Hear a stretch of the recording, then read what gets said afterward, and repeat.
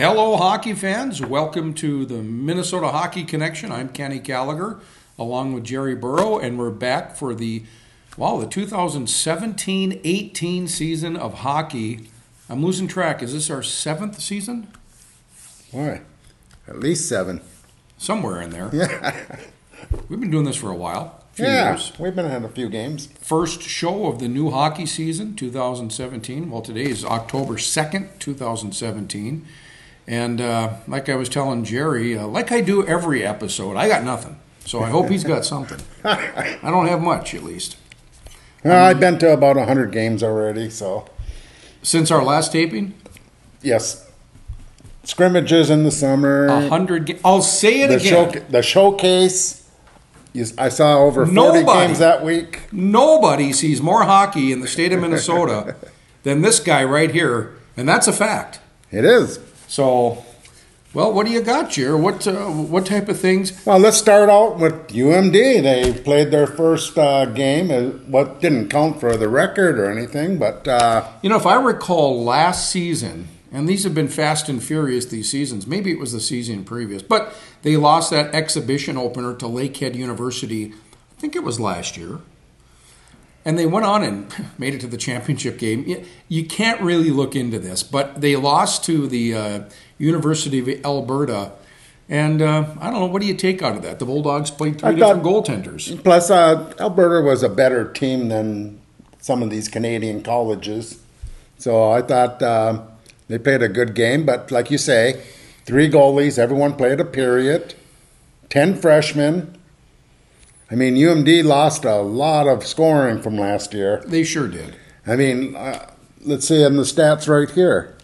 They lost Iafala, they lost Adam Johnson early, they lost Neil Piak, went to the Rangers, and he's playing Dominic Toninato, Osterberg. Yeah, well, I mean, we lost a lot of scoring. Carson Soucy. Now, Carson Soucy, he went to, did he go to Iowa? Nope. Soucy, yes, he did. Yes, he did. But he lasted up until the final cuts. Well, here's the story on him. They like him. He played good. And when there's an injury, Carson Soucy's the call-out. Yes, they like his feistiness. Yeah. He doesn't do a lot of, like, this guy is a star, but he does stuff that they like. Yeah. And he's a big boy. Yeah. And they'll bring him up. He can hit. And he's from a town with the name Viking. Oh, jeez. Hope they play better than... Viking, Alberta. Is he an Alberta kid? Saskatchewan? I can't remember what province. But, again, the Bulldogs had that opening series with the University of Alberta, and they lost. But let's talk goaltending, because we know that in the last 2 seasons... the Bulldogs, that's kind of been their strong point, is goaltenders that really came into the season not really knowing. Freshman Kaskasuo, freshman last year Miska. Who's the freshman this year that's going to step up? Well, it's not a freshman. There's 2 sophomores, and I think one of those 2 will take over the job after, Sandlin switches them off in the beginning of the season. Okay, so you're talking...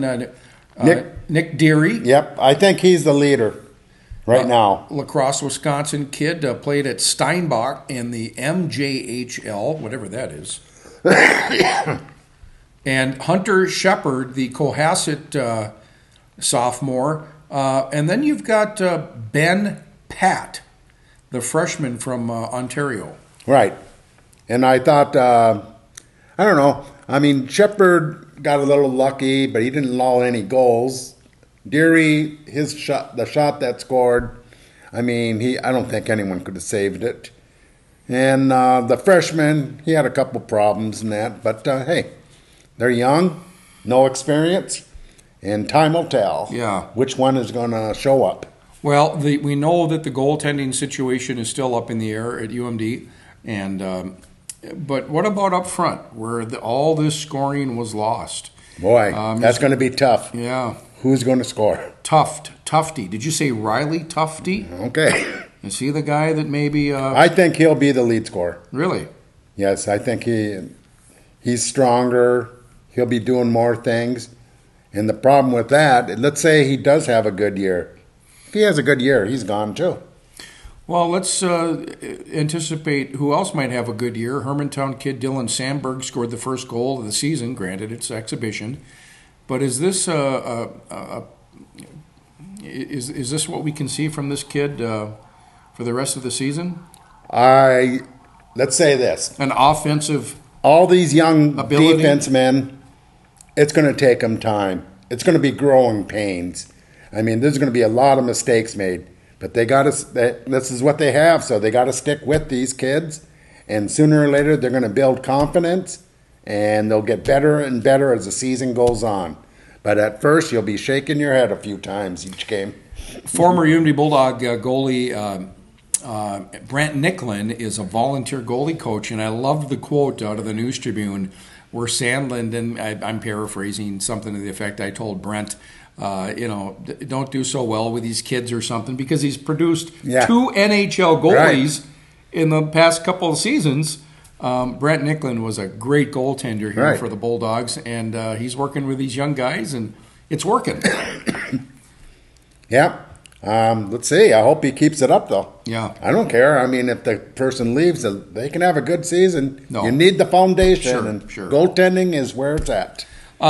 Captain Carson Kuhlman, Esco kid, senior this year. Right.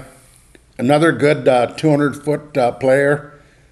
You know, he's like Toninato, he can go both ways, where he'll go the full length of the ice. He'll work hard every shift. He's going to be the leader of the team. He might not be the scorer of the team, but he'll be the leader of the team. You look at this senior class, and I got to tell you, I'm not that familiar with these names. Nick McCormick. Yeah, Elk River. Blake Young. Where is he from? I think it was Canada, wasn't it? Blake Battleford, Saskatchewan. Yeah. Senior Avery Peterson. No, Right. I thought he left. No, Adam Johnson did. The only ones that left early is Nia Pionk, Miska, and Avery was a pick of the Wild. Right. And they show him as in the system. Oh, he always goes to the preseason camp and all that. So that's what I was looking at. Right. And looking at seniors, who else do we have here? Sammy Spurrell. Right. He didn't play too much the other night. Jared Thomas from Hermantown. There's a player that has to pick it up. I mean, I've been waiting for him for 3 years now. Yeah. This is his senior year already. Unbelievable. But he's the one that has to put the puck in the net. Well, it's not unusual for college players to, have maybe 3 silent seasons, if you will, and then their senior year might be their breakout season. Hey, let's hope that's the case for Jared Thomas. Right. But, looking at these freshmen, they're going to have to – these are the guys that are going to have to, I don't want to say carry the team, but keep this team in competition. Right. Because this senior class it's not as strong as past senior classes. I think number 23, Nick Swaney from Lakeville South, I think he'll be, by the second part of the season, he'll put some pucks in the net. Mm-hmm. And this transfer from Alaska, Peter Krager, he played at St. Thomas Academy, and I think he's a tough kid in that, and I think he'll get a lot of time, and I think he'll get some points too. So those are 2 players I see where it'll come through on the young kids. Well, Peter, he's a transfer, so he's not really that young. The UMD Bulldogs started their season with an exhibition loss to University of Alberta at Amsoil Arena. They will play October 6th. They're going to host Minnesota, and then October 7th they're going to host Michigan Tech and Union. Yeah, the winner of that game. They're all up here in the Icebreaker. Now, what is the Icebreaker tournament? It's just a tournament they started a few years back, and it's just... A few years back? Yeah. Okay. And so, but we got Minnesota, and we've had their number for a few years now. Sure have. But I'm telling you one thing. Minnesota is deep. They got some offensive players that can put the puck in, and I think UMD is going to have a hard time with them this weekend. Oh, really? Yeah. So it'll be to me, it'd be an upset. And I'm kind of surprised at the rankings in the USCHO, where they got the Bulldogs. What do they have them, 5th or 6th in the rankings? I thought, holy cow, they must be going by last year's players or something. I mean, runners-up national championship. Yeah, but game. you can't go by that. You have to go what they have on their team. I agree. I think they're going to be fighting to get in the top 16 myself. That's just my opinion. Yeah. And it's going to take them a while to get these freshmen, to get their confidence, and because they're going to make a lot of mistakes. It's going to be growing pains on this team. But I think it can be a very good team by the end of the year. Now, do these games in this icebreaker, I mean, they count in the standings, but they're not, they're non-conference games. Right. So the first non-conference games that we have coming up. But these are non-conference teams too, though. So all the teams. Yeah, at Bemidji State, Merrimack, at Maine, St. Cloud State. So we're looking at November 3rd. Right. Until NCHC competition. That's at St. Cloud. The Bulldogs will host their first NCHC weekend against Western Michigan, November 10th and 11th. Well, this is interesting because, again, last year, they were on the doorstep of winning the national championship. Denver was just a goal better in that game, or was it? Right. Was it a 1-goal game? Yeah, we came back and yeah. came to the end. Then we took control of the puck. Denver was just holding on then. But looking at the senior class from last year, I think it's going to be tough for the Bulldogs. Top 16, we'll see, but. It's going to be a little different season. But I think the league in the whole is going to be very good. Denver got almost all their top players back. They lost Will Butcher. Yeah. Well, let's look. And we've got more hockey to get to. The Minnesota Wild, their exhibition season ended well. They beat Dallas. Eric Stahl had 2 goals in that game. I just have a tough time looking at exhibition games, preseason games of the NHL, and trying to take anything from that. Right.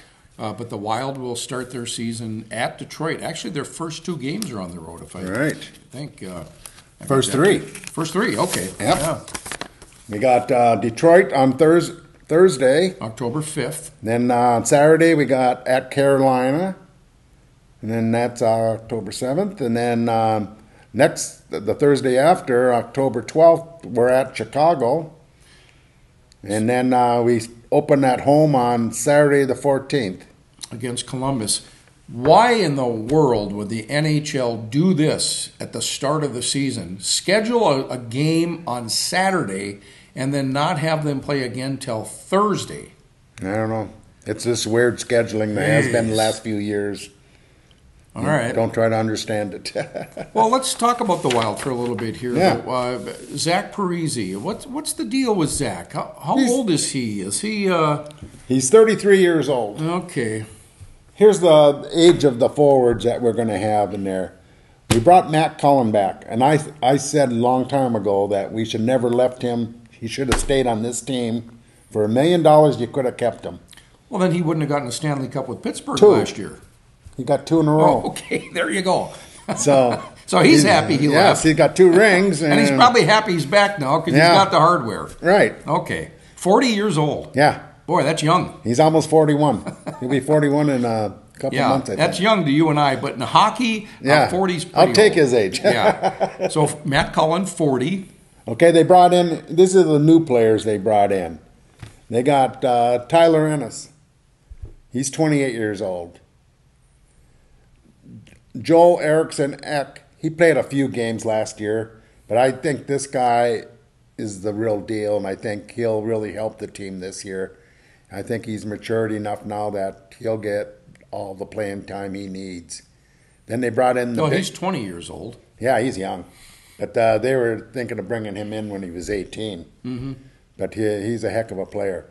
But then they brought in a trade from Buffalo where they got the big boy, 6'3", 228 pounds, Marcus Foligno. Yep. And he's a big boy, so he's going to hit. 26 years old. And we got rid of, we lost Pominville, Jason, and we lost Scandella. But hey, you got to move on. Then this kid's young. He played at Wisconsin, Luke Kunin. Yeah. And he was a good player at Wisconsin. Is it Cunnin? Cunnin, maybe it's Cunnin. Yeah, I think it's Cunnin. Okay. He was sent down to Iowa. Yep. Mm-hmm. And I think, I mean, you got to put these young players in now because a lot of these other players, Koivu and Stahl and Stewart and Parisi, they're getting old. So we lost some key players. We lost Eric Holla to the new franchise, Las Vegas Golden Knights. Oh, yeah. And then Palmanville, like I said, went to Buffalo, back to Buffalo. That's his original home. And then we lost Jordan Schrader. He was a good skater, good, fun local boy. Yep. And he's down, I think, in Columbus. And then the two guys that we got in the trade from Arizona, there's too much money to keep them. So Martin Hansel and Ryan White, we lost them. And then there's some kids that came up and down all season, game here, game there, that we'll see. So Parisi's 33, Eric Stahl's 33, Chris Stewart's 30, Captain Koivu is 34. And Koivu just got an extra 2 years on his last year, so he'll be here until 2020. How old is Granlund? Is he 25? 25 years old. Now the goaltenders, Devin Dubnyk and former Bulldog, St. Paul native, Alex Stalock is the backup. Yep. That's pretty cool. One of their best forwards. No. that kid, I'm amazed how he uses his hands and that stick and move that puck out. Yeah. I mean, I remember when he was first at UMD, they tried to stop him doing that, and all of a sudden, why stop something that's so good at? Yeah. You know, he moves the puck out. That's what you're supposed to do. Get the puck out of the zone. Get it going the other way. Sure. And he was great at it, and he hardly ever made a mistake. You've got to be surprised by that, though. Yeah. I mean, there's a lot of young goaltenders on this team. Right. Well, he's getting up there in age too. He has to be in his 30s too, around 30. So we'll see. He's a backup, and we'll see what happens. If Dubnyk went down, I mean, he's going to get a lot of playing time, but how much playing time does he get otherwise? You know? One every 5 games maybe, or so we'll see. And it's hard. I think it's hard for being a backup to come in, not playing any games. Then all of a sudden you have to perform, and if you play a couple bad games, they can bring in another backup easily. So, Dominic Toninato, senior last year at UMD, drafted by the Toronto Maple Leafs, but that didn't work out, and then he became a free agent and signed with Colorado, and there he is on their roster, Dominic Toninato. But they dropped him down to their San Antonio team. What happened with this Toronto thing with him? At one time, when he first got drafted, when he was an 18-year-old, Toronto needed centers. They didn't have anyone. They had a couple older guys that they knew they didn't have any centers, really. Yeah. All of a sudden, the next 3 years, they got Austin Matthew. They got all these young kids they brought in. Before you know it, they got too many centers. So when they had their last chance of signing him before he can become a free agent was on, I think, July 31st. Well, his agent was Sheehy. Yeah. Or is Sheehy. And I thought... And they only wanted to give him a minor league contract, Toronto. Okay. So he didn't want that. No. He can be a free agent and find the team that's even better for him, better chance of making it. And Colorado, they have problems. Yeah. The last 2 years, they haven't played good. Mm-hmm. So his chance of making it... I mean, he's not going to be a first or second liner. Yeah. His style doesn't fit that. But third or fourth line for sure. Mm-hmm. But maybe even a third line, because he does the 200 feet both ways and good defensively. He's a bigger boy. He can hit. I mean, there's a lot of stuff he does. Penalty kill. There's a lot of stuff he can do. So I think he's going to play some games in the National Hockey League. The grass is still green. There's leaves on the tree still, but here we are talking hockey, our first show of the season. What else, Jer? What about? Well, look at all the players that left early. I think all of them been dropped down to the American Hockey League now. We got Pionk up in New York Rangers. We got Adam Johnson at Pittsburgh. We got Pionk didn't make the squad. No. Oh, I thought for sure with that dipsy doodle play Yeah. from in the overtime game winner would have solidified a spot. You know what's so for funny him. about that? You want to play the guy. Yeah. And if you can't play him, you got to send him down to play because he's not going to develop at all. Yeah. He's still a rookie. Yeah. So that play where he did a spinorama, that was Brock Nelson. yeah. Brock was watching him. Yeah. Like he was watching a game on TV. And I saw that play and I thought, he's made the team. Yeah. He's on the Rangers team. But the fans loved him right away. Oh, that's too bad. So he got sent down. Huh? Yeah. All right. And then all the other that blows players. all that momentum. Adam Johnson scored a couple goals during preseason, and he was sent down. Yeah. But I think there's a lot of opportunity for these kids. So I hope they get back up there, and I'm sure they will. Well, you got to admire what Pittsburgh does and how they seem to draft so well. And, granted, Somehow they can find these free agents, too. True. So that's another thing. Pittsburgh, some teams just have the knack, you know. It's like the Chicago Blackhawks. How in the heck can they lose key players every year because they do so good, and all of a sudden, boom, they're right back in it. You think they can't afford this team now no more. They're going to drop about 3 players. Well, it must be those key players, those Patrick Kanes and those Jonathan Tays, and then Pittsburgh, you got Malkin and the kid, Sid the kid. So it really is that core, isn't it? I think. It's just amazing. Yeah. I guess we're still waiting. What about youth hockey? Any youth hockey news? Well, we're going to get all the new coaches in the area on our program. We got Smalley moving from Duluth Danville to Cloquet. Huge move. And then we'll bring back, like every year, Mike Randolph at Duluth East, which is going to be 1 or 2 on almost every poll when they start the season. They're deep. Let's stop right there. I've been hearing things about this Duluth East hockey team. Are some of the things I'm hearing accurate? And what's the things you're hearing? Oh, gosh, I'm hearing they're going to be very good. Yes. And maybe the best class ever. It's possible. Deepest. Really? I think it can be the deepest class they have ever had. I think there's been better. Because you hear that best ever, and I hearken back. But here's the thing. to the time when there was a guy named Spihar and Locker. Right, but they weren't as deep. So this class, I mean, you can get injuries even and have players replace them that can fit right in. Well, and they got 10 kids on the Elite League, but Edina is going to be just as deep, if not deeper. Okay. So the 2 best teams are going to be those 2 and Moorhead. They were in the state tournament championship game again. Yeah. They always get second place, you know that. Well, and but all their key players are coming back. So Moorhead, those are the 3 teams in the beginning of the year: Edina, East, Duluth East, and Moorhead, and then St. Thomas Academy and Tonka will round out the top 5.